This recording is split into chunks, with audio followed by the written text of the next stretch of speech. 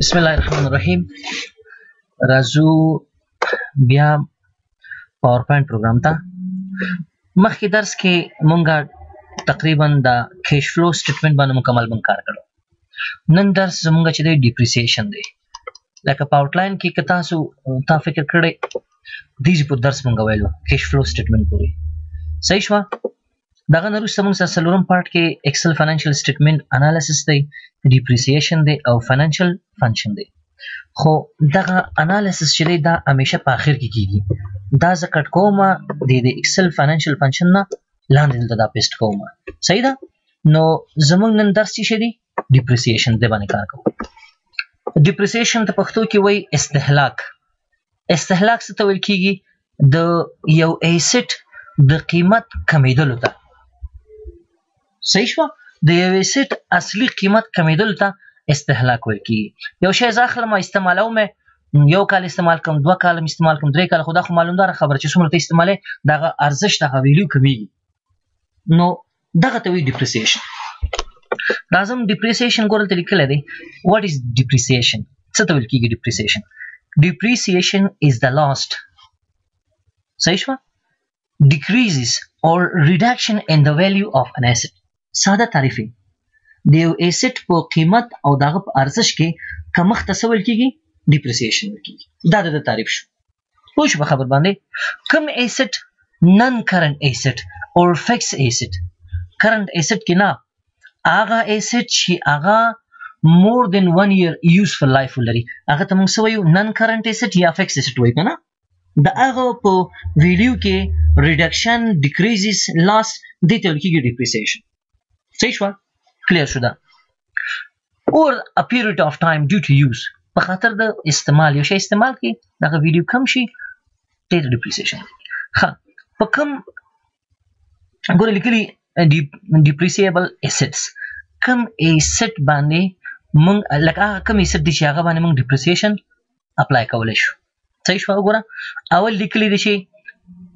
کوم ایسټ چې مونږ غواړو په هغه دغه ډیپریسیشن معلوم کړو یا په هغه باندې ډیپریسیشن اپلای کړو. دغه اول شرط دا دی دغه ایسټ باید expected to be used for more than 1 year. هغه د یو کال نه زیات یوزفل لایف ولري، مطلب یو کال نه زیات هغه خلک استعمال کړي. د یو کال نه چې کم هغه باندې مونږ ډیپریسیشن نشو اپلای کولی. داسې هم کولی شو چې یو کال 6 میاشتې، 2 کاله 6 میاشتې، 2 کاله 7 میاشتې، داسې کېدای شي. خو چې د کال نه کم وي د هغه ډیپریسیشن مونږ نه پیدا کوو. بل ګوره لیکلي has a limited useful life. هغه یوزفل لایف باید دغه لیمیټډ اوسي، 2 کاله، 3 کاله، 10 کاله، 20 کاله، خو معلوم وي. لکه ځمکه نه ده، د ده یوزفل لایف معلوم نه دی که نه. تر څو چې ته ژوند لرې، ژوندی زندګي قیامته پورې دا ځمکه همدغسې ده. د هغه ډیپریسیشن مونږ نشو پیدا کولی، یعنې په هغه باندې مونږ ډیپریسیشن اپلای کولی نشو. دا یو بل شرط دی. بل لیکلي held for use in a business، او هغه ایسټ باید مونږ په بزنس کې استعمال کړو، یعنې د بزنس لپاره استعمال کړو. صحیح شوه؟ او بل not meant for resale، د ریسل لپاره هغه ایسټ مونږ دوباره خرڅ نه کړو. صحیح شوه؟ دا دغه شرط دی چې مطلب کوم ایسټ چې مونږ دغه ډیپریسیشن معلومولی شو، دغه ډیپریسیشن معلومولی شو، هغه کم دي دغه دا دغه شرایط دي چې دغه صفت او اوصاف باید ولري تر څو موږ دغه ډیپریسیشن معلوم کړو. یو د ټولو نه مهمه خبر دا ده چې مور دین 1 year یوزفل لایف ولري. بله خبره دا ده چې دغه باید دغه یوزفل لایف لیمیټډ اوسي، 2 کاله، 3 کاله، 4 کاله. صحیح شوه؟ ټولو کې مهمه خبرې دغه دي. بل ګوره لاندې مثالونه ورکړي، لکه څنګه بلډینګ، کور چې ته څومره استعمالوې جوړېږي که نه، دا دی که نه دی، دا مې ایسټ دی، خو دا په وخت سره خرابېږي که نه خرابېږي، کور خپل ویلیو د لاسه ورکوي. مشینري شوه، اکوپمنټ شو، فرنیچر شو، فکچر شو، کمپیوټر شو، آوټډور لایټینګ، دا ټول هغه شیان دي چې د ده ډیپریسیشن مونږ معلومولی شو. دغه شرطونه په ده باندې اپلای کېږي. دا یو شو. راځو بل سلایډ ته. د ده په خلاصه په نتیجه خو پوه شوې ډیپریسیشن څه ته ویل کېږي؟ د یو ایسټ، کم ایسټ نن کرنٹ ایسټ یا فکس ایسټ ویلیو لاس یا ډیکریزز ته څه ویل کېږي؟ ډیپریسیشن ویل کېږي. او دغه شرط کوم شی دی چې کوم ایسټ موږ غواړو دغه ډیپریسیشن معلوم کړو، هغه دا دی. اوس راځو لاندې بل سلایډ ته. که چیرې موږ وغواړو د یو ایسټ ډیپریسیشن معلوم کړو، میزور کړو. صحیح شو؟ میزورینګ څه ته ویل کېږي؟ اندازه ګیري کول ته ویل کېږي، معلومول ته. دې دپاره کم فاکتور مونږ ته پکار دي. اول د ټول نه مهم دا دی چې وروره دغه ایسټ باید کاسټ اف د ایسټ اکچوال کاسټ دغه باید مونږ ته معلوم شي. د یو ایسټ تاته اکچوال کاسټ معلوم نه دغه ته ډیپریسیشن معلومولی نشي. بل رزیجوال ویلیو دغه باید مونږ ته معلوم شي. خبره پوه شوې؟ رزیجوال ویلیو څه ته ویل کېږي اوس راځي هغه باندې بیا خبرې کوو. صحیح شوه؟ څه صرف دونه ځان پوه کړه چې که چیرې موږ غواړو د یو ایسټ ډیپریسیشن معلوم کړو د هغه دپاره دغه فکتورونه موږ دپاره چیرې مهم دي. اول کاسټ اف د ایسټ اکچوال کاسټ موږ ته مهم دی. رزیجوال ویلیو باید موږ ته معلوم وشي او یوزفل لایف معلوم وشي 10 کاله 15 کاله 3 کاله 2 کاله څومره. او بل ډیپریسیبل اماونت موږ ته معلوم وشي. دا دغه نه وروسته بیا موږ ته څه معلومیږي ډیپریسیبل اماونت. صحیح شوه؟ اوس ګوره راځو دلته یو مثال. کچيري منګه غواړو د یو ایسټ کاسټ معلوم کو. Following data pertaining to be limited or available. Cost of second hand plant or S 1,80,000 روپے. Cost of repairing the plant RS 1,000 روپے. Wages paid for the installation of the plant 15,000 روپے. Fire insurance premium paid for the plant RS 1,000 روپے. The amount to be debited to the plant account will be څومره. ګوره دلته موږ ته ټول معلومات راکړي دي. صحیح ده؟ موږ ته وایي چې وروره تاسو داسې چلو کې د ایسټ کاسټ معلوم کړئ اصلي قیمت معلوم کړئ. لیکلي دي یو شی دی یو پلان دی که نه دغه سیکنډ هینډ دی دغه قیمت 1,80,000 روپۍ دی. دې دپاره چې دا موږ استعمال کړو 1,80,000 روپۍ باندې ما یو جنریټر واخیستم. دې دپاره چې دا موږ استعمال کړو کار وکړي 100,000 روپۍ مې نور پرې مصرف کړي چې دا ریپیر کړم خو دا هم د ده په کاسټ کې راځي که نه راځي. صحیح شوه؟ نو 100 روپۍ شوې 2,00,000 روپۍ شوې. هغه نه وروسته لیکلي wages paid for the installation هغه مونږ انسټالوله انسټالیشن دپاره مونږ کارګران راوستلو او هغوی مونږ نه 15,000 روپۍ واخلي خو دا هم په دې باندې هغه کېږي دا هم کاسټ کې راغی که نه تر څو چې مونږ چلان کړی نه یو کار هم ته نه هغسې څومره مصرف چې راځي هغه څه شی دي د ده کاسټ کې راځي. نو 2,50,000 روپۍ شوې. بل لیکلي fire insurance premium paid for the plant RS 1,000 روپۍ. مونږ انشورنس ورکړو دې دپاره که چیرې آینده کې دا وسوځېږي نو دغه ماشین قیمت مونږ ته بېرته کمپنۍ راکوي. نو دا خو داسې شی دی چې د یو کال لپاره دا انشورنس دی یو کال لپاره 2 کال لپاره یو کال لپاره مونږ انشورنس ورکړی. نو دا خو چې دی لا تر اوسه پوره شوی نه دی دا خو د آینده دپاره دا داسې شی نه دی چې مونږ دې نه کار واخلو که دا ورنکو کار نه شو اخیستلی ترېنه. صحیح ده؟ نو دا په کاسټ کې نه راځي. نو اوس د ده اصلي قیمت څو روپۍ شو 2,50,000 روپۍ. د دې جواب څه شی دی سی دی. نو که چیرې موږ غواړو د یو ایسټ کاسټ معلوم کړو په دغه طریقه باندې د ایسټ کاسټ معلوم شي. لکه دا دغه اول دپاره که چیرې ته غواړې چې د یو ایسټ کاسټ معلوم کړي اکچوال کاسټ دغه طریقه به دغه سیستم باندې باید مخکې لاړ شي. صحیح شوه؟ بل دغه نه راځو بل ډیپریسیبل اماونټ څنګه معلومولی شو تاسو. صحیح شوه؟ لکه دلته موږ دا رزیجوال ویلیو خو دا درته زه اوس وایم چې دا څه معنا ورکوي څه شی دي شین دي. یوزفل لایف خو ټول ته معلومات شته چې څومره کال موږ دنه استفاده کولی شو. صحیح شوه؟ اوس دا ډیپریسیبل اماونټ څنګه موږ معلومولی شو. بیا لیکلي following data pertaining to be limited or available یو سیکنډ هینډ پلانټ موږ واخیستې 1,80,000 روپۍ. کاسټ اف ریپیرینګ د دې چې دی 1,000 روپۍ دی. ویجز پیډ فور د انسټالیشن چې دی دا 15,000 روپۍ دی. او فایر انشورنس پریمیم پیډ for the planet 100 روپۍ دي 1,000 روپۍ دي.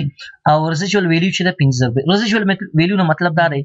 که مثلا ما یو جنریټر واخیسته کمپنۍ والا ما ته ویل چې دا جنریټر نه ته 20 کاله پورې یوزفل ګټه اخیستلی شي. دا مطلب 20 کال لپاره یوزفل دی دا کار ورکوي 20 کال لپاره. 20 کاله بعد چې دا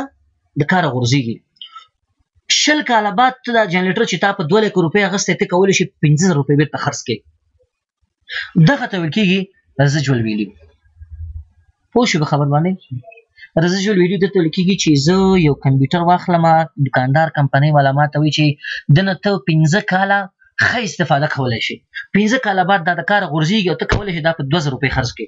هغه 2,000 روپۍ ته څه وایي رزیجوال ویلیو ویل کېږي. صحیح شوه؟ کلیر شو که نه؟ سوال خو نشته پکې. نو اوس وګوره دا مو شو. نه اوس چې دا فرض کړه چې یو جرګه مو واخیسته پلانټ ها 1,80,000 بیا مو مصرف کړو دغه شی دا خو په هغه کې ډیپریسیشن هغه کې راغلی دا کاسټ هغې بعده به فرض کړه چې بیا مصرف به کوې بیا به هغه ډیپریسیشن هغه کې نه راځي او دې ته نه ور جمع کوي هغه خپل هغه نه هغه ستا کاسټ کې نه راځي. چې کله د کار پې شروع کړو که نه هغه نه بعد بیا هغه کاسټ کې نه راځي. پوه شو تر څو چې تا انسټال کړی نه یو فکس کړی نه یو کار نه شروع کړی څومره مصرف چې کوې پې هغه دغه کاسټ کې راځي. صحیح شو مثلا یو نټ بوټ کمبوت هغه د جوړ کوته مثلا غوړی نو هغه د پکې واچولو مثلا یو هغه تسمه نو هغه د واچولو دا ټول د کاست کې راځي چې کله کار شروع شو هغه نه بعد بیا هغه کاست کې راځي هغه بیا مثلا هغه د ریپیرنګ کې لکه ورسره د انسټالیشن ریپیرنګ نو اوس ماته دا وایي چې ته ډیپریسیبل اماونت معلوم کړه خبره پوه شي ډیپریسیبل اماونت موږ څنګه معلومولای شو ګوره 1,00,000 کېږي دلته موږ یو فورمول لرو ښه خبره ده چې دا فورمول ته وګورئ ډیپریسیبل اماونت که چېرته غواړئ معلوم کړي د یو څه شي دا یې فورمول دی دا اوس وګوره دلته ښه کاسټ اف ایسټ شو پکې رزیجوال ویلیو به څه کوې دا به ته منفي کوې دا چې د منفي کوم ته څه کېږي ډیپریسیبل اماونت معلومیږي صحیح شو نو دلته زه راځم ګوره دلته هم لیکلي دي ښه نو دلته راځم دې ځای کې اوس وګوره 1,80,000 په 100,000 2,50,000 روپۍ څو شوې 2,50,000 روپۍ فایر انشورنس خو دا نه حسابېږي پکې صحیح شوه رزیجوال ویلیو چې دا 50,000 روپۍ دي دا همیشه کمیږي ترې نه نو 2,50,000 روپۍ نه چې 50,000 روپۍ کمې کې څو پاتې کېږي 2,00,000 پاتې کېږي نو د هغه اماونت چې په هغه باندې موږ ډیپریسیشن اپلای کولی شو هغه څومره دی 2,00,000 روپۍ دی ځکه هغه اخري پیسې چې دی رسیجوال ویلیو هغه خو موږ نه حسابه هغه خو موږ ته بیا دغه نه لاسته راځي اخر کې صحیح ده هغه خو موږ سره شته دی هغه موږ ته لاسته راځي هغه موږ نشو هغه کولی دا دی په دې خو پوه شوې د یو ایسټ کاسټ موږ څنګه معلومولی شو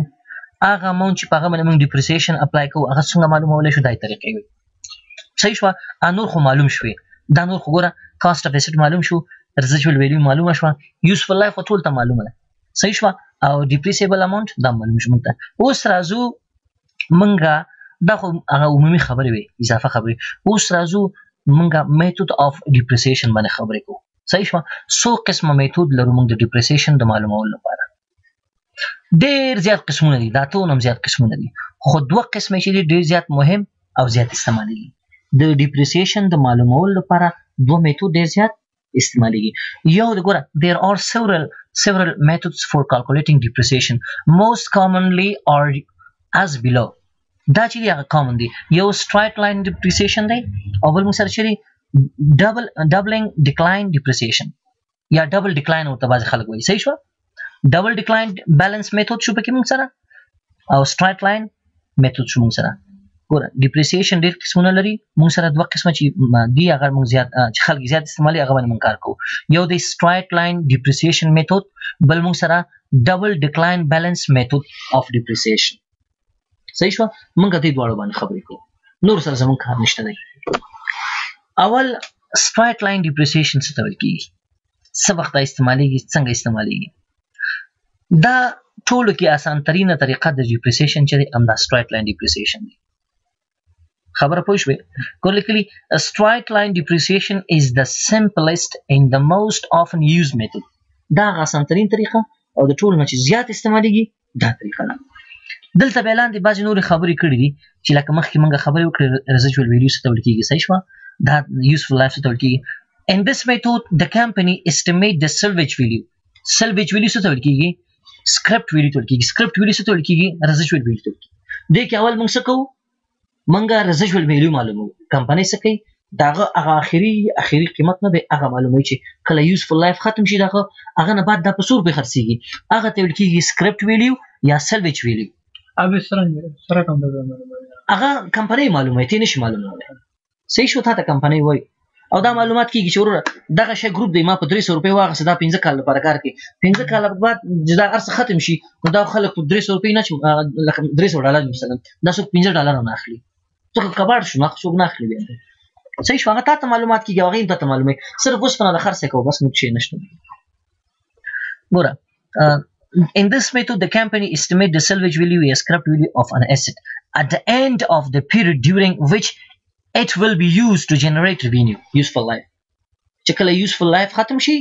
هغه نه موږ ګټه واخلو اخري کې 100 روپۍ د قیمت پاتې کېږي هغه ته څه ویل کېږي residual value scrapped value او یا salvage value دا کمپنۍ څه کوي دې میتود کې معلوموي دې کې باید دا معلومه اوسي چې دا معلومه نه وي تاسو نشو کولی موږ دغه نتیجه معلومه کړو بل لیکلي the salvage value څه ډول کېږي the salvage value is an estimate of the value of an asset at the time it will be sold or disposed کله چې یو شی ختم شي خراب شي یوزفل لایف ختم شي دغه په 100 روپیا خرڅيږي نو هغه ته څه ویل کېږي سلویج ویلو ورکېږي دا کله کله کېدای شي صفر موسی اټ می بي 0 صحیح شو یو به چرونه دغه استفاده چې ختم شي کار نه وګورځي دا سو پنیم صفر نه یو روپیم نه اخلي دا ځکه وایي چې دا کېدای شي صفر موسی صحیح ده کنه salvage value is also known as the scrap value or residual value یو شی دی اما خبرې دي بس بل مهمه خبره چي دي the company will then charge the same amount to depreciation each year or the period until the value shown for the asset has reduced for the original cost of the to the salvage value په دې کې نه دی هر کال چې دی هر کال دی depreciation کې مثلا ګوره دغه یو ماشين موږ جنریټر واغس 15 کال لپاره کار کوي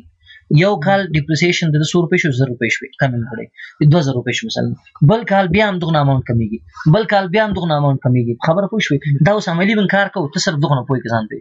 سټریټ لاین ډیپریسیشن چې ټول نه زیات استعماليږي خبره پوه شوې او بل خبر نه چې دا ټول اسانه طریقه ده د ډیپریسیشن د معلومولو او په دې کې نه دی موږ سره ټول مهمه خبر نه چې ريزيډوال ویلیو یا سکرپټ ویلیو او یا سلویج ویلیو معلومه اوسي کدا معلومه نو موږ نشو معلومولای او دا سلویج ویلیو سکرپټ ویلیو یا ريزيډوال ویلیو کې دا صفر موسي صحیح شو بس دغه نظام پوي کا او په دې کې سیم اماونت هر کال څخه کیږي چارج کیږي دا د سټریټ لاین ډیپریسیشن هغه فورمول دی اسانه طریقه ده که یو ایسټ ته غواړي ما یو ماشين په 2 لک روپے واغسته دغه غواړي چې ته ډیپریسیشن معلوم کړي د هر کال لپاره نوول څه چلو کې cost of fixed asset دغه کا 100 روپے 2 لک روپے دا بولی کې هغه نه به منفي کې residual value یا سکرپټ ویلیو یا سلویج ویلیو 15 کال بعد د قیمت 100 روپے تر رسید 15000 روپے هغه به کم کی بیا به تقسیم کې په 100 کال په 100 باندې هغه یوزفل لایف 15 کال به یوزفل لایف نو د 2 لک روپے نه چې 15 روپے ختم کې 100 پات کېږي 1 لک 15000 روپے 1 لک 15000 روپے واخله په 15 تقسیم کا 100 کېږي هغه د انوال ډیپریسیشن شو یو کال کې د قیمت د ارزش دونه د لاس زی پوښ په پوس څه خلاص شو دا دې دلته لږ نورم تشریح ورکړی دا سټریټ لاین ډیپریسیشن کې ګور لیکلی دي اول دا پی اس معنی ورکړي پر انم صحیح شو ډیپریسیشن پر انم کچېری غواړي د یو کال ډیپریسیشن ته معلوم کې د لکېږي ډیپریسیشن پر انم ګور دلته لیکل دا د سیمل شو یا ډیپریسیبل اماونت متویل شو لکه دا ګور depreciation per annum مطلب دا دی چې یو کال لکه مخکې چې مال ته ویل دغه دا یو شی دواړه د یو کال د یو asset depreciation څومره کیږي دا څنګه معلومه ګوره cost of asset minus residual value salvage value یا script value divide by life of asset دلته هم لیکلي ګوره نوٹ دا پی اس معنی ورکوي depreciation per annum دا چې څه سره مساوي کیږي depreciable amount به واخلې تقسیم به کې په چیش باندې په life of asset باندې تقسیم کی کچېلې residual value مونږ سره وا خطرخه او کنه ما هوته کله کله صفر کی کنه نو اوس بل شي کو depreciation rate څنګه معلومول شي ریټ چې هر کال به څومره پیسې کم کړي د دې آسان طریقه ده depreciation per annum به واخلې دا ضرب کې په سلو کې او تقسیم به کې cost of assets لکه مونږه معلوم کو depreciation خبره پوه شئ ما معلوم کو ډیپریسیشن شو په کال کې 15000 روپۍ دی یو ایسټ په قیمت کې هر کال 15000 روپۍ کمواله راځي کچېر غواړه غ فیصدي معلوم کو چې 100% ریټ د کم شوی دی صحیح ده نو څه چل وکي اماغه 15000 روپۍ به واخلي ضرب به سل کې او تقسیم به کې د اصلي قیمت باندې لکه څنګه ورته یو مثال د کار کوم دلته ماشين حساب ځخلم مثال مو دلته زګور څه کوم 2 لک په 15000 روپۍ باندې 2 لک 15000 روپۍ باندې ما چې شو کو دا وز پاک کم نسی 2 لک 15000 روپۍ باندې ما یو جنریټر واغسته ما ته د خلکو ویل چې دا کمپنۍ والا ویل چې روز دا 15 کالو لپاره کار کوي صحیح شو او 15 کال بعد د قیمت چې دی 15000 روپۍ ته رسیږي یوزفل لایف د څو شو 15 کال او ریزیډوال ویلی څو شو 15000 خیر وسی او یوزفل لایف 15 کال شو ریزیډوال ویلیو چې 15000 روپۍ شو او بل د اکچوال کاست اف اسټ 100 روپۍ شو 2 لک 15000 روپۍ نو زه څه کوم دنه کچیرې ته غواړي چې مطلب د هغه ډیپریسیبل اماونت معلوم کې دنه به واخلي منفي بکی چې شی به منفي کې 15000 روپۍ به منفي کې مساوي 100 روپۍ شوي 2 لک روپۍ 2 لک روپۍ به بیا واخلي تقسیم به کې په 100 باندې په 15 باندې یوزفل لایف د ډیپریسیبل اماونت څومره شو 40 روپۍ شو کال سلوي زره بر کمیږي که سلوي زره د کمواله راځي پکې خبره پوه شو دا خو ما زیات ولیکو دا یو جنریټر 15 کال لپاره کار نه کوي مثال مرته ویلې پوه شو په خبر باندې یعنی سلوي زره دا ګور سره کوم چل شو ګور مخکې فورمول مې چته معلوم کو 2 لک 15000 روپۍ 2 لک 15000 روپۍ صحیح شو 2 لک 15000 روپۍ دینه منګه منفي کوو 100 روپۍ 15000 روپۍ دا چې منفي کې 100 پاتې شو 2 لک روپۍ 2 لک به واخلي بیا تقسیم به کې په 100 باندې لایف اف ان اس 15000 روپۍ باندې 15 باندې 15 ولې ځکه 2 لک ګوره 2 لک تقسیم 15 نو څو شوي هر کال 40000 روپۍ د په قیمت کې یو کال ته د ماشين استعمال کې 40000 روپۍ د قیمت کمیږي او چې څومره کالونه زیاتی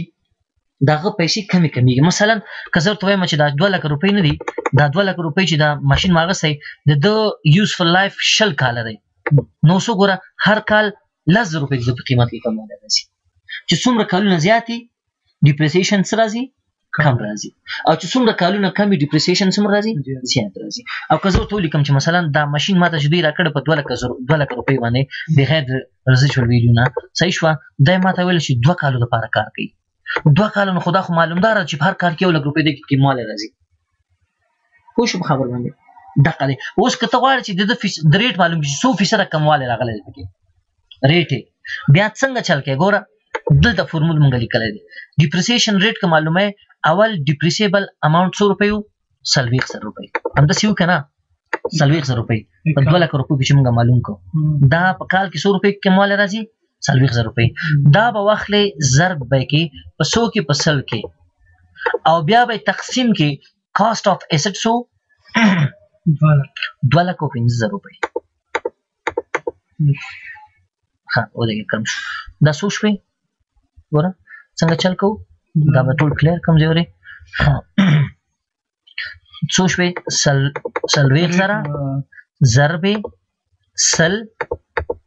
صحیح شو دا به واخلو تقسیم به کو په 2 لک 15000 روپۍ باندې نو 100% شو 19% د په ریټ کې هر کال کمواله راځي فیصدي معلومه دا فیصدي معلومه ریټ څه ته ویل کېږي فیصدي ته پوه شو په خبر باندې 19.5% نو 19 ګوره دا زه واخلم 19.5 دا که بیرته مثلا غواړم هغه خپل هغه معلوم کې ضرب کې هغه کې بیرته خپل جبر کې نو مطلب زما دا و چې دا 40%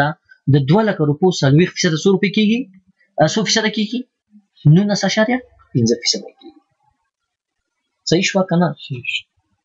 پوه شو په خبر باندې هر کال به تا 19% د پریټ کمواله د ویلي چې دا به 19% صحیح شو ذهن خلاص شو دا د پدې بل کچيري د سی کنه دا ریټ مونږه معلومو او رزیجوال ویلیو نه دا سلویج ویلیو یا سکرپټ ویلیو دا صفر وسی بیا موږ سکو لکه مونږ ویلو چې هغه کله صفر هم کېدلی شي کنه نو بیا هغه د پر دا فورمول دی ګوره or in case the residual value is null یا nil نو بیا څنګه چل کو ګوره 2 لک روپۍ 2 لک 50000 روپۍ شوي کنه 2 لک 50000 روپۍ 2 لک 50000 روپۍ د قیمت صحیح شو دا څنګه چل کو ورته لیکلي ډیپریسیشن ریټ که معلومه نو یو بواخله صحیح شو ضرب سلبه کې او تقسیم به سکه لایف اف ایسټ به کې یو مطلب څنګه د یو څه لپاره دا کچيري دا رزیجوال ویلیو نه دا صفر وسی دا چې کله صفر وسی دا کار ورسره دا کچيري غواړي ریټ معلوم کړي دا یو او دا کار خبره پوه شوې 2 لک 15000 ضرب سل نه د سینه نه کنه یو ګوره دلته سره اعظم یو ضرب سل خو ما غسل شو صحیح شو تقسیم لایف اف ایسټ سو دی 15 دا نه د سینه ځکه 100% شو چې هغه 15000 روپۍ مته کم کړی کنه نو مخکې خو ما ته ویل چې پیسې څومره زیاتېږي بل ریټ مې چې معلومه داسې معلوم کړی و چې هغه کې رزیجوال ویلیو چې دی ګوره رزیجوال ویلیو هغه کې 15000 روپۍ وي په دې کې نشته دی کچېری نل وسی صفر وسی مثلا یو ماشين تاسو ویل چې دا 2,50,000 روپۍ دی دا 15 کال لپاره کار کوي 15 کال بعد چې د قیمت صفر کیږي رزیجوال ویلیو نه لري نو کچېری غواړي ریټ معلوم کی بیا به داس چل کې سل به واخلې تقسیم به کې لایف اف اسټ سو 15 نو 100% د پر هغه کې چې شو کمواله راځي او کچېری هغه وسی رزیجوال ویلیو لري بیا څه چل کو ډیپریسیبل اماونت چلوي خسرو هغه اخلو په سلو کې ضربو او تقسیم کو په کاست اف الته د پام کړی 9.15% راغی ځکه هغه کې 2,00,000 هغه 1500 روپۍ چې کمی شوی وي نو چې 1500 روپۍ نور زیات شو دلته 100% راغی ځین خلاص کنه نو د په قیمت کې په کال کې 100% کمواله راځي چې یو کال سو استعمال کې دا ماشين چې هغه موږ 15000 خرڅول شو ځکه نو فرین نشه 9.15% او د کې 15000 روپۍ نور مونږ ته راغلي ځکه فیصدیم پورته لاړه دا دی په دې بل اوس راځو سټریټ لاین ډیپریسیشن میتود نه دی باندې کار کوو ور سټریټ لاین ډیپریسیشن میتود لکه ما هوتا ته مخکې مثال کارو خو ځل بیا د کار کوم دا لیکلي دي تاسو څه چلو کوي ډیپریسیشن اماونت معلوم کړئ एग्जांपल کاست اف اسټ 100 روپۍ شوي دا د 15 کال لپاره کار کوي او ریزیجوال ویلیو 100 روپۍ دا تخپل الته موږ معلوم کړل ته باندې ګورئ ها 15 لک روپۍ نه 50000 روپۍ نه دی دا د یو اسټ کاست دی 15 کال لپاره دا کار کوي او 50000 روپۍ د ریزیجوال ویلیو دا نو د 15 لک روپۍ نه 50000 روپۍ کمو کنه کوم 15000 روپۍ شوي 15000 تقسیم 500 کېږي دلته تاسو معلومات کیږي 9000 روپۍ شوي په هر کال کې د په قیمت کې 100 روپۍ کمواله راځي 9000 روپۍ کمواله راځي ګور زه تاسو په کوم دلته بیا یو جنریټر منګه واغستو په 50000 روپۍ باندې 50000 دی 5 لک نه دی دلته ګور 50000 دی دا 50000 دی خود د ریزیجوال ویلیو او یوزفل لایف د سو دی 15 کال دی 15 کال لپاره د دنه تکول شي خې استفاده وکي 15 کال بعد چې دا خپل ارزش هر څه د لاس ور کوي صرف د دغه وسپنه ته خرڅول شي په 15000 روپۍ باندې هغه تسویل کی رزیجوال ویلیو نو دا به موږ همیشه کمو کنه کمو چې موږ چې غواړ ډیپریسیشن معلوم کو نو دا منفي 15000 روپۍ ځکه خو رزیجوال ویلیو دا کنه نو دا چې منفي 15000 روپۍ پاتې شوی کنه دا پاتې شوی 15000 روپۍ موږ په یوزفل لایف تقسیمو کنه تقسیمو د یوزفل لایف څو کال دی تقسیمې 15 کال دی کنه نو 100 روپۍ شوی 9000 روپۍ شوی کنه هر کال د په قیمت کې 9000 روپۍ چې راځي کمواله راځي په هر اندازه چې د یو اسټ کاست زیات وسی پوښ په خبر باندې او یوزفل لایف کم وسی دغه ډیپریسیشن زیات راځي اوس دا ګورل ته ډیپریسیشن انوال ډیپریسیشن څو شو د کال 9000 روپۍ د قیمت کمیږي او کوس کچېره غواړو موږ د ریټ معلوم کو ریټ څنګه معلومه ګوره د 9000 روپۍ کمواله راغی کنه دغه 9000 روپۍ به واخلي چیکو ضرب سل آفرین تقسیمه څو 18% د پاره کې څه راغلی کمواله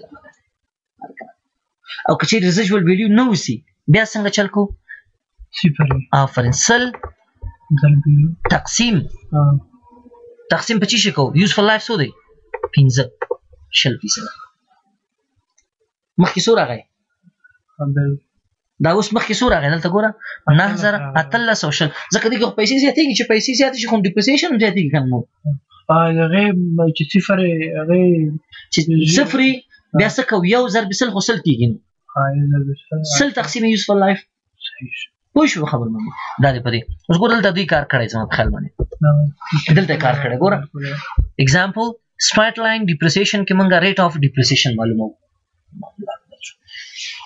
ګوره کاست اف اسټ 15000 روپۍ شو 50000 روپۍ شو اسټیمیټډ لایف سو شو 15 کال شو پکې او ریزیجوال ویلیو څو شوه 50000 نو دا خو اسانه خبره ده د 50000 روپۍ نه منفي که 100 روپۍ کچېرې موږ هغه غواړو کنه ډیپریسیشن هغه معلومه کنه ډیپریسیبل اماونت معلومه ریټ نه اماونت معلومه نه 50000 روپۍ 15800 پاتې شوې 15 تقسیم 15 9000 روپۍ 9000 روپۍ څه کو ضرب 10 کو ګوره 9000 روپۍ ضرب 10 تقسیم 500 18% چی شو د ډیپریسیشن ریټ شو او کچېرې ریزیجوال ویلیو صفر وسی بیا څه کو امدغه یو ضرب تقسیم 10 نه یو ضرب 10 څو کیږي 10 کیږي کنه تقسیم 15 چې تقسیم 15 کې هغه شي کار کوم ته دغه دی ګوره دا د مثلا تاسو ګوره دا یو ضرب سل سو شوي سل شوي تقسیم یوسف لایف سو دی 15 کاله دی کنه دی په دې کلیک سو شو 0% صحیح شو دا دې په دې لاندې راځو لاندې نور نشته دی دا زمونږ تاسو د نن ورځې درس صحیح ده